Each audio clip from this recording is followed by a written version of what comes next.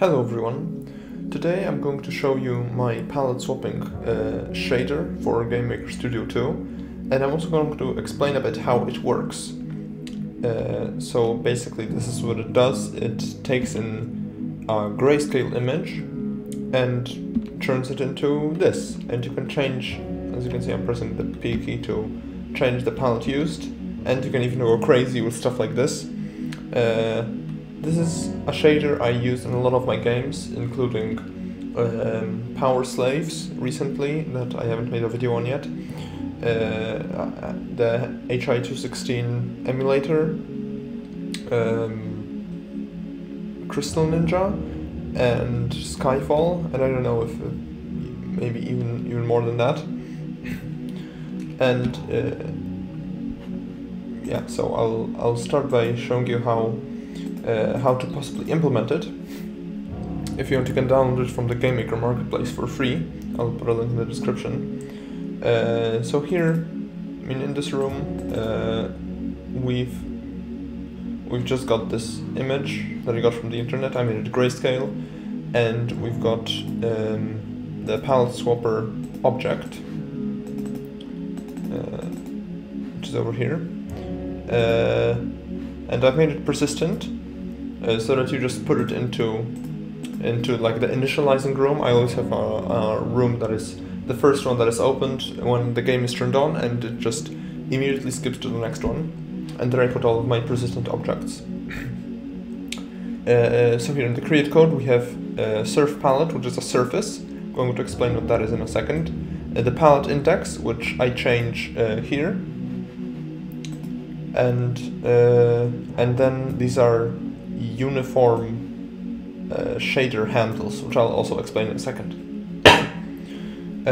So what I actually do here is basically I start by taking like a screenshot of the screen, basically copying it to a separate surface, which you can think of just like a canvas, a separate like drawing place to draw.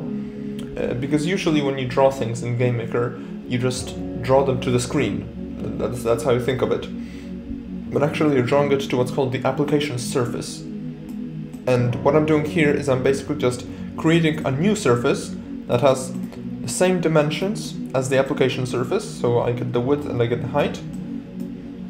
And then I just copy over the application surface to this new surface. I'm not sure if it's possible to just draw the surface onto itself with the shader, but this is the method that I use just to be safe, I guess. Then here I actually turn on the shader and I set the uniforms for the shader, and you can think of these just like variables in the shader that you give to the shader, and depending on that it gives different results. And finally I draw the surface once again, this time with the palette shader on. And importantly, because I'm using surfaces, I also have in the clean up event I free the surface if it exists. Now I will go into the actual shader code. This is written in GLSL, which is quite different to normal GameMaker programming language. So it's a bit different syntax, and it can get a bit annoying to work with, especially because there's no immediate error saying, and when you get the errors in the box here at the bottom, you don't really know what they mean. You have to kind of know what the likely errors to get are. So this is basically the coordinates of the pixel that's being worked on right now. The way that shaders work is they just go through the whole image pixel by pixel and do code for each pixel individually. Then here are uniforms, which are the variables that are kind of imported from the text outside of the shader, and imported from the code outside of the shader. So here we imported it in this event.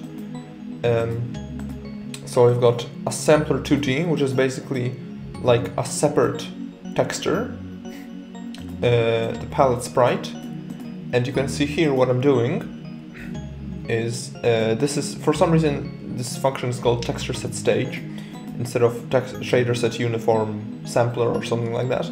Texture set stage. For each of these you need the appropriate handle, which you just use shader get uniform, or in this case shader get sampler index. And here you put a name of it in this code in quotation marks. And then you later use it in the function over here. And then the actual texture that I'm setting it to is text, which here I find using the function sprite get texture. And the sprite is this one over here as palettes. And you can see it's really simple. It's just however many pixels, however many different colors you want in the color palette, and then however many different palettes you want vertically. But notice importantly that you have it going from dark to white in all of these, which I'll get to in a second. So here we have the palette sprite or palette sampler. Then we have uniform float, that is the palette index, the number of colors, and finally this is the texture size. I'm gonna be honest, I don't know how this works exactly. All I know that is that you need to later multiply it by the size for some reason. That's just like shader black magic, like ignore that. This is the actual code executed for each of these. So first, this line. I condensed it quite a bit. I could even condense it down to one line, but I'm not going to do that. So first this. Texture 2D, GM-based texture, VV text coord. This basically returns the color of the pixel that's currently being worked at. So in the top left, that's going to be the color of this pixel, which is black. So it's going to be R0, G0, B0, alpha 01. This is the color. I take the red value from that color, and in shaders this is always going to be between 0 and 1. I multiply it by the number of colors, and then I take the ceiling of this value, I subtract 1, and I make it equal to at least 0. So now I'll explain why I'm doing all of this. The way that my shader works is that for each pixel, and depending on the grayscale value between 0 and 1 or between 0 and 255, I make it snap basically to one of these 5 colors. So if it's 0, then in a grayscale image R, J, and PR is going to be the same. So for R equals 0, I'm just going to snap it to the leftmost pixel here. And for R equals 255, I'm going to snap to the rightmost one. Now I could just do that by multiplying by the color number and then rounding that. The reason why I do this a bit longer procedure is so that when the brightness is like just barely below pure white, and I still want to snap to this value, which is why I multiply this by the number of colors, so which I previously import over here. So I've got 5 colors, so the result will be between 0 and 5. Now you'll notice that there's 5 pixels, but they begin with 0, so the last one will be 4. Which is why I take the ceiling. That way it will be 0, 1, 2, 3, 4, or 5. Where 5 will be non-existent. Then I subtract 1 to move each of them to the left, and then if it's -1, then I set it to 0. This method basically ensures that all of the colors are equally represented. Okay, going on. This is now C is now basically the index of the column that I'm taking the color from. So then all this does is it sets the final color of the pixel according to the shader to vector 4, because it's a color, so it has R, G, B, and A and alpha values. Texture. Okay, so texture 2D, so it's the color of this palette sprite that we imported, this one, that we imported using texture set stage over here. So it once again uses this texture 2D function to find the color of a particular pixel of the palette sprite, and the location of this pixel is determined by, well, the X value of this pixel is determined by this value C that we just calculated, which is basically the column, and then the Y value is of course the palette index that we imported using our lovely shader set uniform F function, over here. And this palette int you change to 0, 1, 2, 3, 4, 5, and so on. So for this one it's 0, then 1, 2. And then finally I multiply this position by the size. Again, I don't know exactly why, but otherwise it doesn't work. Shaders be like that. And then just to be sure, I take the RGB values of this texture and make sure the alpha is full.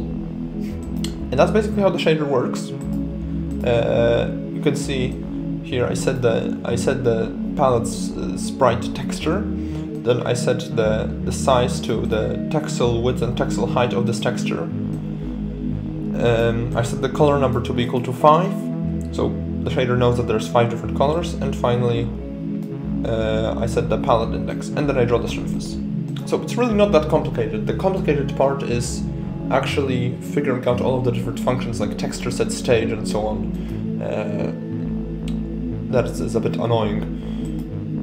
So that's why I made this, so that it's easier for you and for me as well to just use this palette shader in any thing I make, because it's just always a fun addition.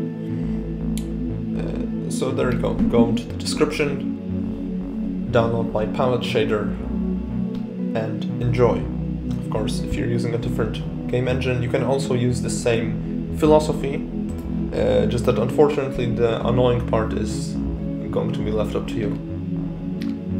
So yeah, thanks for watching.